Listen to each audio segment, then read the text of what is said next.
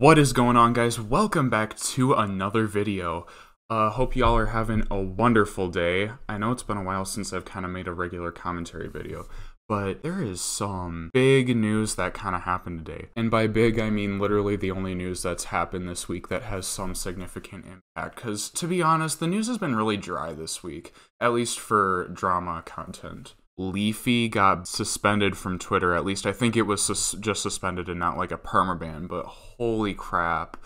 He is just getting banned from everywhere. First it was YouTube, now it's Twitter. Who knows what's gonna be in stall for him next? Now that I'm 30 seconds in, I would like to wish all of you guys a happy National Horny Day. Apparently this is something on Twitter. I had no idea this existed, but what the fuck, dude? I guess I'm gonna have to log off of Twitter for a while because I'm sure there's gonna be some fanatical NSFW artwork that's gonna be popping up here and there on the timeline now. So we'll have to wait that one out. Back to the main topic, Leafy got, I'm gonna just say banned from Twitter. I don't know why. So he got banned from YouTube for allegedly making too many videos on Pokimane, even though, you know, people like our favorite boy Defamation Noodles made like 20 videos with either James Charles or David Dobrik being mentioned or appearing in the thumbnail or something like that.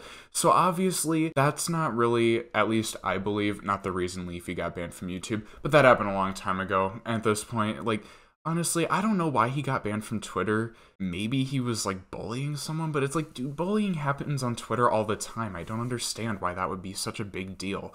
I mean, I've seen a ton of terrible stuff being said on Twitter, and, you know, nobody gets really banned for it unless they're shouting like racial slurs at people, but like, holy crap. I don't know like what it is with the internet trying to, or at least these platforms trying to band together to just completely destroy Leafy. I mean, at this point, it's like, what the fuck, dude? This is crazy. Oh my god. There's been suspects around like who is behind this ban. One of those most prominently being Futuristic Hub. He's kind of actually notorious for getting people's videos taken down and stuff. He's kind of a freak, not gonna lie. He's really weird. He used to run like a animation YouTube channel or whatever. Not gonna really go into that. Turkey Tom has a 2-part series on Futuristic Hub and kind of like the lore behind his channel and everything and his presence on the internet. So I'm gonna leave those in the description. That being said, reason to believe that Futuristic Hub is maybe behind Leafy's suspension. I don't exactly know why.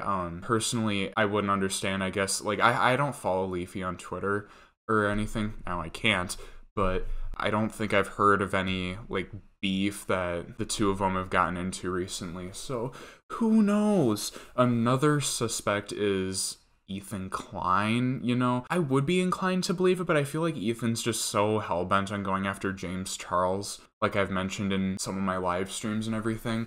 I think he's more obsessed with that, but it would make sense considering Ethan and Leafy did kind of go at it for a while at one point. Way back yonder, before I even started paying attention to internet drama or anything. I think, frankly, a lot of these platforms are just going after random creators who were big at one point. And you know, Leafy always he built his platform off of bullying people, which isn't a problem, and I think these days it's so taboo to go after people and make fun of them that any platform that sees you doing that, or at least having a history of doing that, they're gonna go after you and try and take you down. And I just don't understand that, dude. Like, what happened to freedom of speech? I feel like now the internet, and I mean, it's making sense just because the internet has been around for a long time now. It went from being the Wild West to kind of more like this place where organizations are kind of cracking down on like implementing certain rules and what people can and cannot do. And you know, it's like, it is what it is. Like, it's kind of like the internet's evolving in that sense, but it's kind of like not fair just because people should still have the right to say and do what they want. Obviously not if you're going to incite violence upon another person or like organize an entire terrorist organization or event or something like that, then I'd understand why. But if you're just like shitposting or trolling, I think it should be a little more laid back and people not get so uptight, because that's another thing.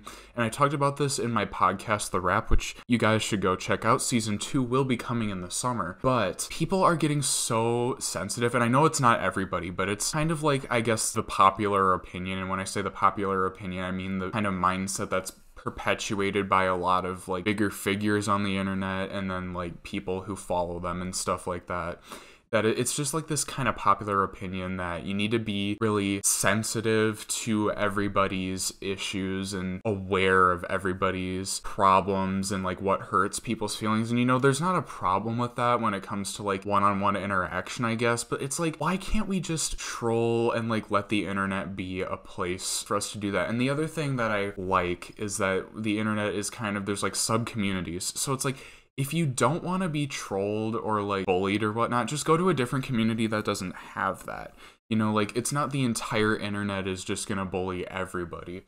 There's just certain communities that have it more than others. And I think instead of being all sensitive and cracking down on different people for doing that and like, I don't know, suspending them or pulling people's sponsors, which is again something Ethan Klein is currently doing for very shitty reasons. It just go somewhere else and stop focusing, because these people who get so hell-bent, and I do remember seeing a couple things on Twitter where there were some people going after Leafy for the whole bullying thing and saying that he was too mean. It's like, just get the like, don't get so worked up. Like, if you're really getting so worked up about somebody being an asshole on the internet, you, like, what are you doing with your life? Go, as they say, touch some grass. And I'm gonna say, go eat some grass. That's gonna be my saying. Instead of touch grass, eat grass. Because if you're really going to hole yourself up all day, every day, doing absolutely nothing but complaining on the internet, you're probably stupid enough to eat grass. Anyway, you know, yeah, Leafy ban, bring him back, please free him. I feel like, you know, the internet isn't being too kind to him. Just stop holding him hostage. Let the man speak, for God's sake. Anyway, like and subscribe if you haven't already. Comment a random word down below, if you made it this far in the video. If you did, thank you very much. I like your support. Hope you all stay safe and happy. I will see you guys in the next one. I'm out. Peace.